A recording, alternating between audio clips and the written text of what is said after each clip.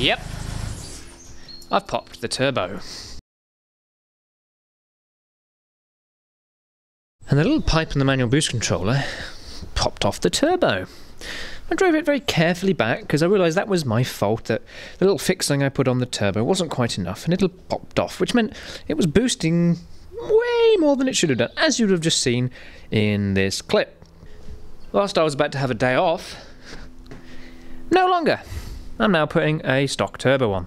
It does mean that now the EGR issue we had has been resolved because I've been able to get the EGR off this manifold thanks to Mickey Callets. I went and got a turbo, basically. It does mean that now the EGR issue we had has been resolved because I've been able to get the EGR off this manifold thanks to Mickey Callets.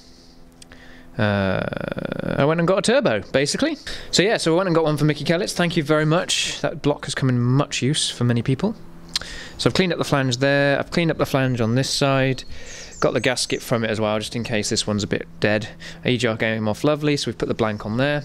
Turbo isn't in great condition, but considering what I've got on the car currently, it's in pretty good condition.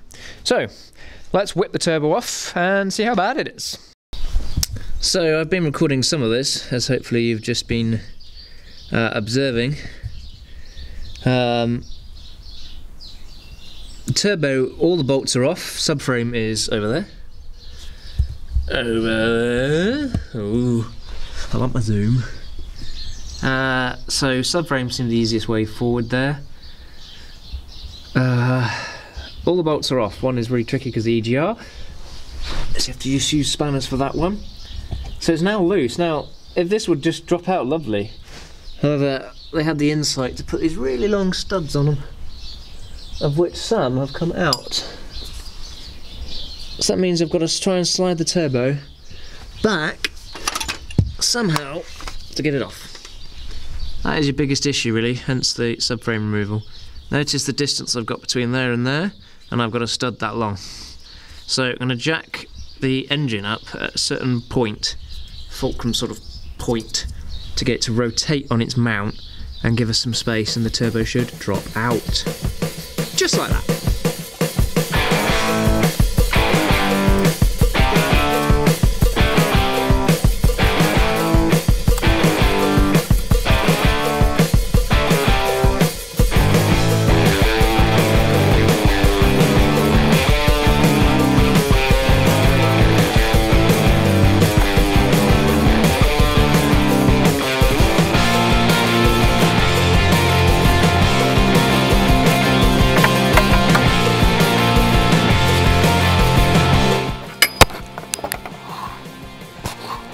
Ow.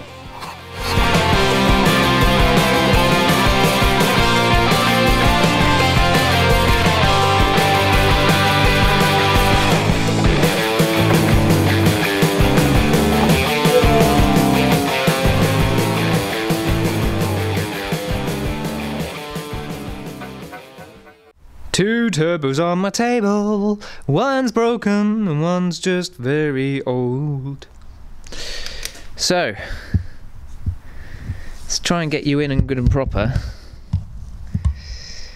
Hopefully you can see the huge gap between the edge of the fins and the wall of the turbo, and they're all kind of curled over. That's a poorly turbo. Don't know if I can, on camera, on my own, let's get it spinning, sort of in my hand for you, but